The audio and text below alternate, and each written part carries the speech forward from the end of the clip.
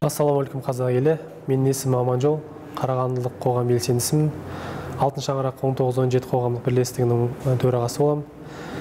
Осы Нұржан Әлтаев ағамыз бастаған және осы ел тірегінің белсенді азаматтар бастаған кешегі 7 қыркүйекте болған мәжбүрлі вакцинацияға қарсы, атомдық электростанцияның салуына қарсы болған іс-шарада, митингта қатыстым және сол жерде өрескел түрде ұстап кетті.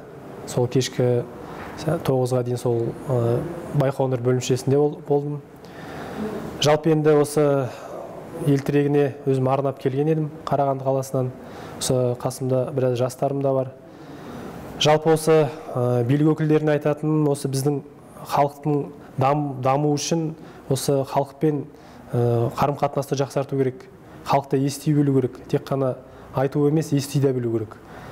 Және де осы қоғамға айтатыным, осы әсіресе жастарға қазіргі таңда өздеріңіз де көріп жатсыздар, күннен күнге жағдай қиындап бара жатыр. Әсіресе жас мамандарға, танысы, көкесі барларға ғана көтеріледі. Көп жас мамандар шетелге кетіп жатыр. Осы ақырғы кварталдың өзінде 18 000 жас маман шетелге ауған екен. Осы көп өзім жастармен көп жұмыс істегендіктен, сол жастармен көп жұмыс атқарғандықтан көп сөйлесем. Жаңа буын жастар болашақта өзінің болашағын осы жүйемен, осы мемлекет өзгермейтін болса, осы Қазақстанда қалғысы келмейтін көбісі, 50%-дан көбісі айтады осыны. Сондықтан осыны алдын алу үшін жалпы осы жастарға деген қолдау көрсету керек. Осы басқа да бір саяси күштер пайда болса, осы саяси күштерді баспай, керісінше оны тыңдай біліп, онымен диалог құра білу керек. Кешегі мысалға біз митингқа шыққанның өзінде біз бір қаруланып шыққан жоқ, біз біреуге бір қарсылық жасаймыз емес, біз нақты осы халықтың ішіндегі мұңын, халықтың уайымын жеткіздік. Ол халықтың уайымын жеткізгендіктен бізді жаңағыдай өрескел түрде барлығымызды аяқ қолымыздан көтеріп, неге полиция бөліміне бір қылмыскер ретінде апарып салды. Сондықтан осы жайттың барлығы әрине мені де, осы көп жастарды да алаңдатады. Сондықтан осы жолда барлықтарын осы ел тірегіне көмек беріп, қолдау көрсету сұраймын. Жалпы бізде осы Қарағанды өңірінің жастары осы ел тірегіне өзіміздің қолымыздан келгенше көмек береміз, жұмыс істеуге дайынбыз. Енді осы қазіргі таңда біз қоғам белсенділері де болсын, жастарды болсын, әртүрлі саяси күштерге бөлгенде өте үлкен бір қателік деп санаймын. Себебі ол үлкен болашақта бір үлкен жарылысқа келуі мүмкін. Жаңағыдай жас отанды, жаңағыдай белсенді жастарға қарсы қойып. Сондықтан жалпы осы барлық билік өкілдерін айтатын, халықтарыңызды ести біліңіздер, тыңдай біліңіздер. Тек қана диалог болған кезде ғана біз бір мәселелердің басын шешеміз. Дамыған мемлекетте халық пен биліктің арасында диалог орнатылған, тек қана бір жақты ғана әңгіме болмайды. Қазіргі таңда осы саяси көзқарас үшін қудаланып жатқан, абақта жатқан азаматтарды босатуын талап етемін. Рахмет. Кешегізді алып кеткен кезде қандай сұрақтар қойылып жатты? Не істеді? Соққыға жыққан жоқ па? Енді күштер көрсеткенде енді былай психологиялық қысым көрсетілді. Енді кішкене менде осыған дейін де бір митингтарда ұсталған кезде бір шамалы тәжірибе болғандықтан шамалы қысым көрсетті, бірақ та мен енді оған төтеп бере алдым. Жалпы енді неменесіне шығасыңдар деген сияқты, жаңағындай бәрі жақсы ой деген сияқты көз соқырлықтың әңгімесін айтады.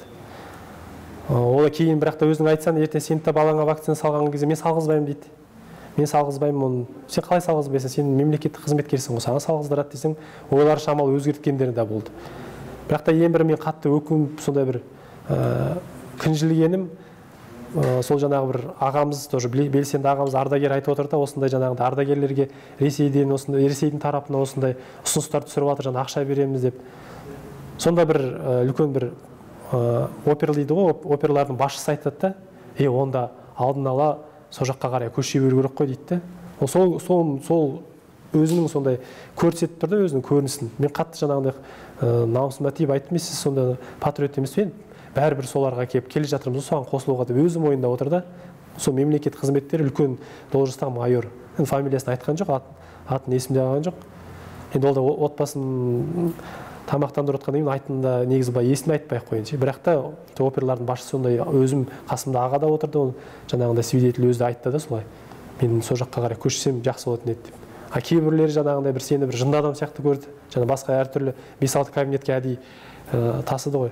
Отпечаток алып сонда жаңағындай тоже солай қысым жасайды да. Сендер жынды адамсыңдар ма, еріккеден шығып жүрсіңдер ма деп.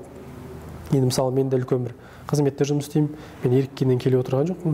Жаным ашығаннан келіп жүрмін осы. 25 жасымнан бастап осылай өзі жұмыс орнында да солай жаңағындай әділдік үшін күресіп, кейін осы қазір қала мәселесі бойынша тоже әділдік үшін күресіп жүрмін. Бірақ та енді шын мәнінде жүректі ауыртатын жағдай екен, жаңағындай мемлекеттік қызметкерлердің өзі солай айтатын болса, жоғарыдағылар не деп айтады деп мен ойлаймын да өзім. Өз соны қатты уайымдаймын. Жалпы негізінен оларға да кішкене ойланатын шақ кез келді деп ойлаймын, өйткені халықта шыдамы шексіз емес қой ол. Бір күні біз мысалы қазір Нұржан аға дипломат адам мысалға, ол кісімен сөйлесіп жаңағыдай бір мәмілеге келуге болады, ертең халық жаппай көшеге шығып кетсе, ешкіммен сөйлесе алмайсың. Онда ешкімді тыңдамайды халық. Сен қандай саяси күштерді осыны тыңдамайды, ол үлкен бір дүмпу болып, біз елден айырылуымыз мүмкін. Сондықтан қазір әсіресе осы билік басындағыларға бір ойланатын сәт келді деп ойлаймын, диалог құратын. Осы Қазақстан Республикасының азаматы 1986 жылы желтоқсан ұлт азаттық көтерілісінің қатысушысы Кенжебай Асқар Жақсыбайұлы осы Астанаға келгем. Арнайы осындай жағдаймен келіп, шындықты, ақиқатты айтуға, жоғарыдағы анау саясат жүргізіп отырған, атқа мініп жүр деген азаматтарымызға келіп, немді қарсылығымды білдірейін деп, жалпы ол кісілердің жаңағы сеніп, елімізді, жұртымызды, халқымызды тапсырып, сенген азаматтарымыз жоғарыда отырған. Жүргізіп жатқан саясаттарыңыз бәрі дұрыс емес. Енді үлкендерге тиіскендеріңізді қоймай, мына балаларымызға, келешегімізге, болашағымызға балта шауып жатқандарыңыз енді ұят болды. Ұлт азаттық көтерілісте осы тәуелсіздігіміз деп күресіп алаңда бас жарылып, құлақ кесіліп, осындай суықта өрт машиналарының суының астында қалып, суық судың астында қалып көрмегенді көргенбіз. Сонда күрескен, тәуелсіздік үшін күрескендігіміз, егемендік үшін күрескендігіміздің бәрі осы қорытындысы осы ма? Сіздерге сеніп отырған? Сіздерге сенім жоқ, сіздер сенімден шықтыңыздар уже. Болды, шындықты айту керек. Енді болашағымызға, уже бала-шағамызға, немерелерімізге уже тиісіп жатсыздар. Сондықтан мен қарсымын.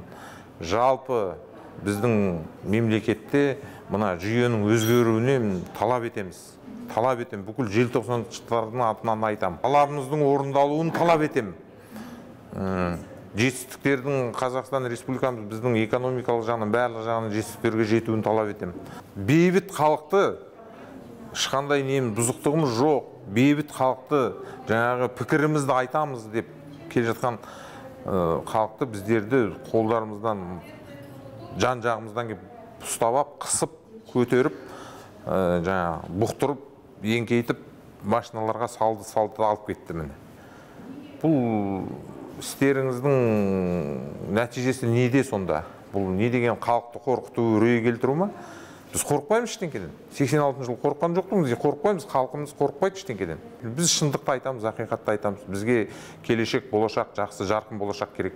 Адам құқығын таптап, адамды адам құрлы көрмей, өздерінің ойына келгенін, жаңағы қызмет бабын пайдаланып, мына биліктегілер сондай әрекет жасап, халықты әбден үрейін келтіріп, халықты шындықты айтуға келгенде малша қайырмақшы ғой. 86 жылы Қызыл империяны да құлатқанбыз. Сөйтіп құлатамыз ол. Жеңіске біз жетеміз. Халық жеңіске жететініне менің толық сенімім бар.